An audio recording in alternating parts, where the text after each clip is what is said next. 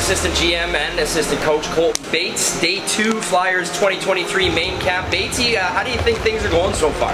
Yeah, things are going really well. Camp's competitive, and it's been a good start so far. The coaching staff, the scouting staff, you guys have put in a lot of hard work over the summer months, bringing players in, finding guys. How exciting is it to see that come to fruition throughout this weekend? Yeah, I think it's always exciting when you can finally see all that work pay off and see these guys here in person. So it's been really good to have everybody out here and see all that work pay off by the whole staff. Headed into the orange and black game tomorrow, obviously there will be some cuts.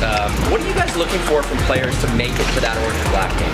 I think just competitive, work hard, stick to your game, stick what got you here. I think every person's got something different that they bring to the table and why they're here. So I think if they just stick to what brought them here and put them in a spot to be in this position, I think that'll be what we're looking for.